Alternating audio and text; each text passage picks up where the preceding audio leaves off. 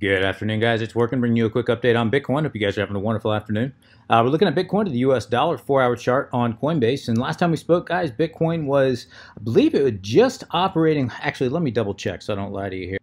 Okay, so yeah, last we spoke, Bitcoin was operating right around here, guys, a couple days ago, right around that $10,400 zone. This is the area that I told you guys last time to watch out for that resistance. And of course, we did find some resistance there, not once, not twice, but actually 3 separate attempts it took for Bitcoin to break up above. Once Bitcoin did break above this zone, of course, I told you the next major zone was going to be 10,650, and that's exactly where Bitcoin is finding some resistance as we speak. And to be fair, guys, if I'm being 100% honest, we have actually now, if I zoom all the way in here, we have actually broken above that $10,650 zone, and technically we broke above it, and it's now just literally sitting on top of it, acting as support.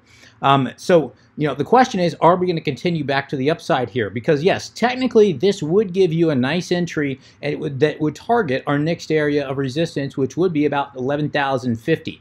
So in all fairness, guys, yes, I've got a little bit of skin in the game right now, not very much, and not as much as I would normally, and I don't have quite as much confidence in this move.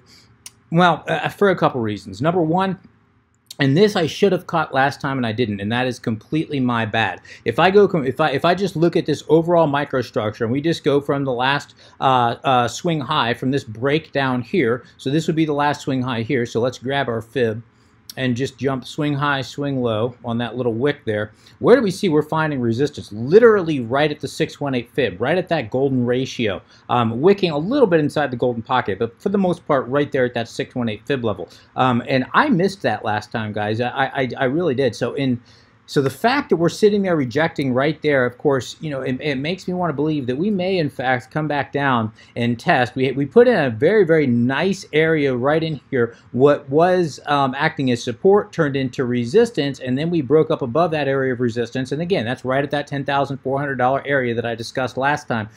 I wouldn't be surprised to see Bitcoin come back and test 10,400 and then possibly take another shot at breaking up decisively above 10,650. But just because, I want to go ahead and stick by the rules that I have, which is if we get a decisive break above 10,650, I will be looking for a move up to 1150. So when we did get a decisive break, I have entered a small position, but it's a very, very small position, guys, because again, this overall structure is a little bit bearish to me. Now, there's a couple ways that you can look at this structure, guys. I know, and this isn't going to be news to anybody, and most people are talking about this. We have a very, very nice if we anchor ourselves right at this wick right here, and then go all the way up, we have a very, very nice ascending support line that Bitcoin has been respecting so far. And coincidentally, or not so coincidentally, if price did come back down here, and if it did find support at 10,400, that would just coincidentally, again, or not so coincidentally, be right there at that ascending support line. So there's no question we have that ascending support line here. I think.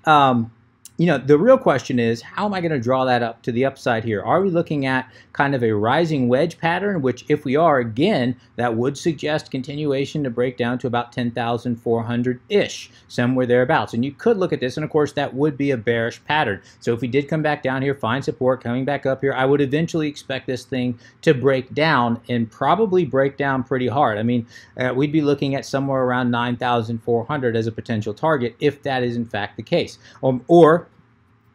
Excuse me, guys. Or I can completely cut the wicks off of this. And again, this is, other analysts are talking about this, guys. This is not I don't want to take credit for this. This is even though this is, it's a fairly obvious pattern. I don't want to act like I'm some brilliant genius that's figuring this out. This is going around the internet quite a bit now. But you could also look at this as a rising wedge. And of course, that rising wedge would suggest continuation to the upside here. To at least 11,050, and depending on where it is when it hits, potentially a little bit higher here. And either way, this is overall a bearish pattern. Now, the target on this would be somewhere, again, back down to, if we did continue to the upside here, depending on where this thing actually did end up falling, we'd be looking somewhere around 10,000, 10,300-ish, somewhere in that neighborhood. So either way, guys, this does look like a potential overall bearish pattern, even though we might have some continuation to the upside in the short to medium term. In the very short term, maybe coming back down to 10,400, and that's a big maybe, guys. This 10,600 could actually hold, and again, I've actually entered into a small position here just because we did have a decisive break, and I want to stay, you know, I want to make sure, and I do have a tight stop loss as well, but I want to make sure that, you know, I'm not going to miss any move. But and if it does go south, then of course that's why you have stop losses, right? But there's no question that overall midterm, even if we do come higher, this does look like it may want to break back down. Now, when will that get invalidated? That'll get invalidated, in my opinion. That'll get invalidated. I told you last time that if we broke above 12,000, I was no longer looking at 12,400. Let me come back out here to the dailies to kind of look at this overall macro pattern, or yeah, I don't know if you want to call it, but this overall pattern that we've been in, you know, since Bitcoin topped out here on June the 26th. This massive consolidation pattern we've been in. I told you the first I was looking at is 12,400. I told you on my last video that 12,000 a decisive break, and then now we're talking about on a daily for a decisive break. So a daily open and close above 12,000 would, in my opinion, indicate continuation in a breakout of the consolidation pattern to the upside. I may lower that even more. I'm now going to be looking at more 11,500. I do think that even if we get a decisive break above 11,500, I do think that probability complete, and by decisive again I mean a daily open and close. We're not looking at a 4-hour. We're looking at the overall consolidation pattern. So if we get a daily open and close above 11,500, I do think that probability will heavily shift in favor of the bulls to breaking out of this overall consolidation pattern to the upside, to which point we'd be looking at least 13,000, very, very likely coming up and trying to test this prior high right around 14,000, really 8,000 or 13,850. And if it does come back and test it, I do think there's a good chance that we break out of it. But right now, even with this break to the upside here, what I don't like about it is, and I just refreshed this, we're only looking at about 15 billion on daily volume. And yesterday, much, much lower. We've actually ticked up a little bit, but yesterday much lower. It was about 13,000. Day before that, a little over 13 billion. Day before that, a little over 13 billion. So volume is relatively weak if I just compare it to the last few months. Volume is very, very relatively weak. And anytime I'm seeing a breakup on weak volume, that just tells me that we've got a lot of uncertainty in the market, and that just tells me that traders are just, again, not confident in the bulls and the bears both have had egg on their face over this consolidation pattern, and they're just waiting for confirmation of a break to the up or to the downside. Now, looking at our indicators, again, this is on the daily. We are coming up on a major area of potential resistance on the daily RSI, which, as I told you every single video, is going to be about 52.9, 53-ish, somewhere thereabouts, guys. If Bitcoin can get up above on the daily RSI, above about 53, I do start to get a lot more confidence in this little uptrend, this little micro uptrend that we've been in here recently. But as of right now, it does look like we potentially are coming up on an area of resistance on that daily RSI. Now, looking at the weekly, that same exact area, it right around, again, 53, right around 53, 52.9-ish, somewhere in there, would be an area of support. And we do have a lot of room to drop and still maintain the overall macro uptrend here. Again, remember I told you on the weekly, it's not until we break below this zone, which again is at about 52.9 on the weekly RSI, that I start to question the overall uptrend and start to believe that we may in fact be coming back down to test much, much lower lows. And again, we'll have to wait and see, but we're nowhere near there yet. Certainly nowhere near there yet. These are just the things I'm kind of reiterating, just so you guys know the major pivot points that I'm watching. As of right now, the overall macro trend is not in jeopardy, in my opinion. Doesn't mean that it can't come down lower. It just means as of right now, I'm not seeing the evidence of it. We are still just consolidating. I can still categorize this as healthy consolidation. However, as I pointed out before, and this is looking at the weekly on Bitstamp, 11,500 is going to be a very, very pivotal zone. We need to get a weekly close well above 11,500. Now, some people have rightly, and just to reiterate why that is, if we look in the past here, back in January of 2018, that was acting as major support. Now, again, we've wicked above it here, we've wicked below it here. I'm looking at the closes, the daily, the body of these weekly candles was acting as, it was at 11,500 acted as support back in January of 2018. And then, of course, support flipped into resistance in February of 2018, and then of course we broke down into the bear market. And it's relevant because as we come back up here, we can see that this is the area that is again acting as resistance that Bitcoin has been unable to break above and close above on the weekly. Didn't do it back here in on July 1st, didn't do it here on August the 5th. Unable to decisively break above this on the weekly, just even close above this on the weekly. We also have a very, very nice wedge pattern here, which again, that's an equal opportunity break to the upside or to the downside. So, you know, this, as we consolidate here, and as I've told you, this will get probability says we will get resolution to this in the next 2 to 3 weeks. And again, I think that's more likely in about another week. I think we'll have a resolution on this. Now, some people have rightly pointed out that, you know, on some charts, we have actually closed above 11,500. On others, it's a little bit below that. And yes, that's absolutely true. On some charts, it's about 11,050. On some charts, even as high as almost 11,600. On others, it's a little bit lower than 11,500. Not all charts or not all spot charts are going to be the same because prices change over on various exchanges. So it depends on the exchange you're looking at. But what you want, but all the charts are within this within less than a 1% difference in this area here. In other words, you know, it's within a 1% difference of 11,500, and it's basically the zone that you're going to look. Whatever chart you happen to be looking at, you want to look at this zone that it's topping out at. And again, there's going to be a little bit of play here, but as long as that play is within about 1%, we can say that area has not been decisively broken above.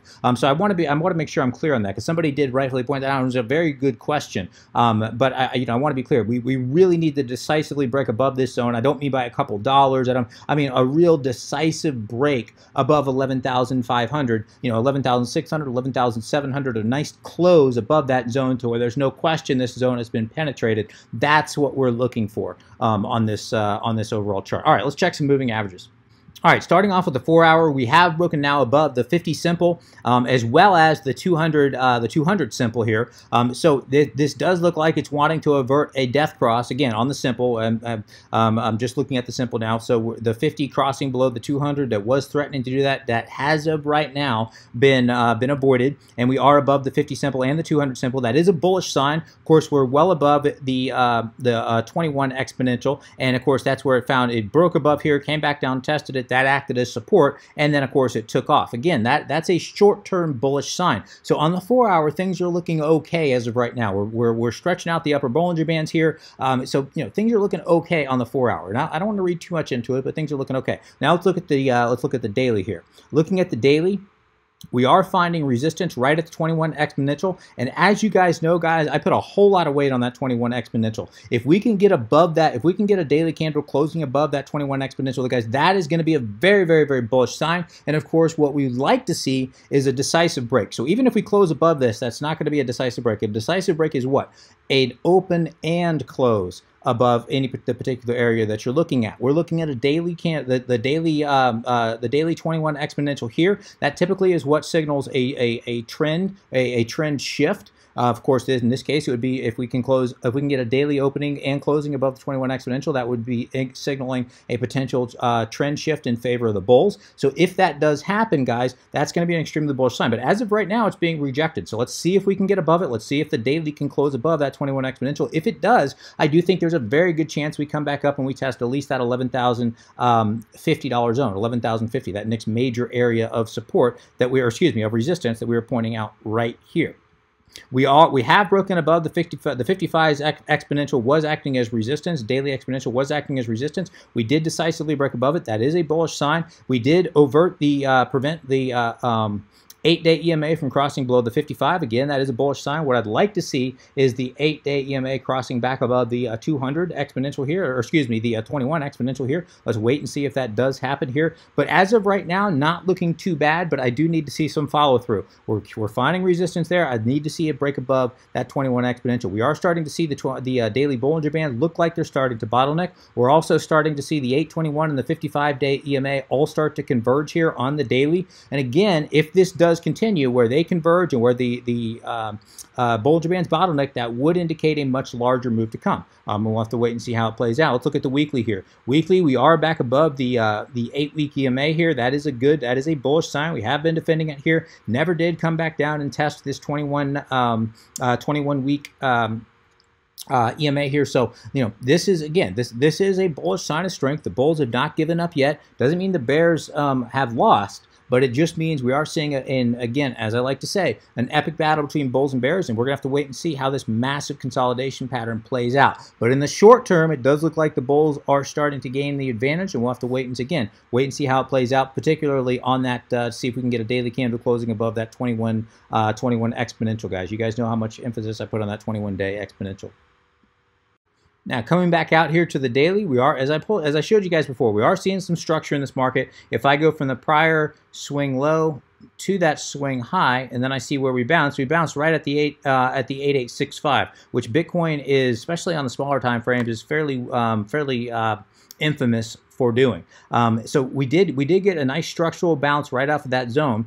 And if I look at this if I grab my fib extension, we can see where are we finding resistance. Again, right there at the 382, which coincides nicely with our $10,650 zone. So we're finding some resistance right there at the 382. Where's the next major area of resistance? Right there at the 50, which coincides very, very nicely, very close to 11,050. And the next area, the 618 fib level literally overlays the $11,500 area of resistance that we have mapped out here, guys. And that would, of course, be your big boy. That would suggest that even if Bitcoin does come up here, it's going to have a hell of a time breaking above 11,500, because that is also coinciding with the golden ratio, the golden pocket.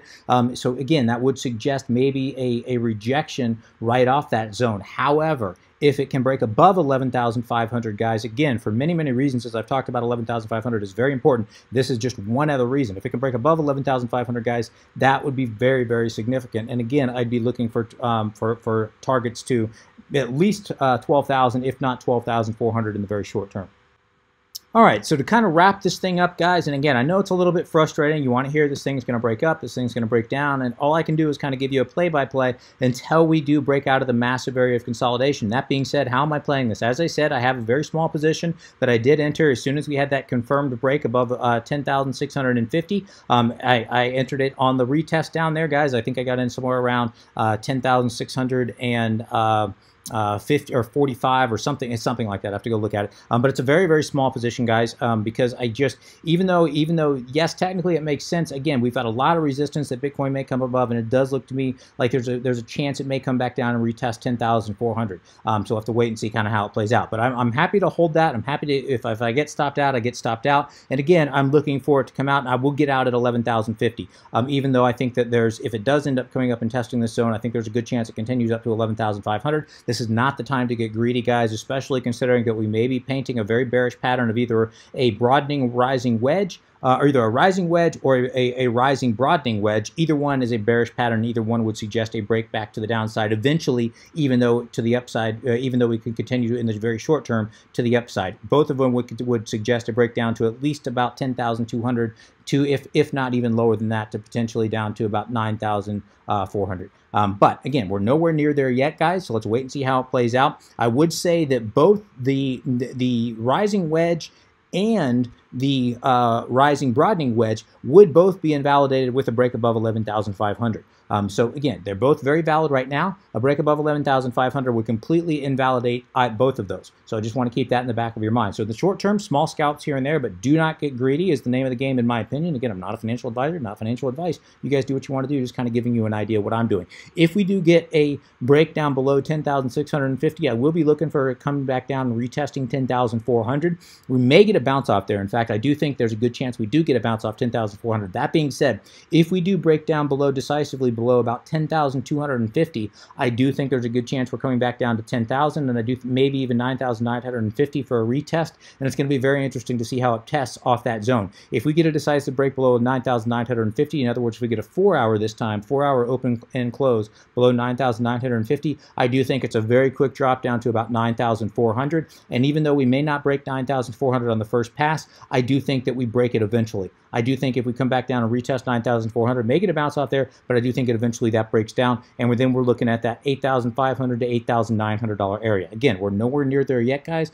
Just kind of want to give you the areas to look for. If this happens, then look for that. So I'm going to go ahead and wrap Bitcoin there. If you have any comments, questions, suggestions, please leave it on the comment section below. As always, appreciate an upvote. If you have enjoyed this content, please remember to like, subscribe, hit that notification bell in the right-hand corner. Till next time, guys, please trade safe. Take care of yourselves. This is Workin, signing out.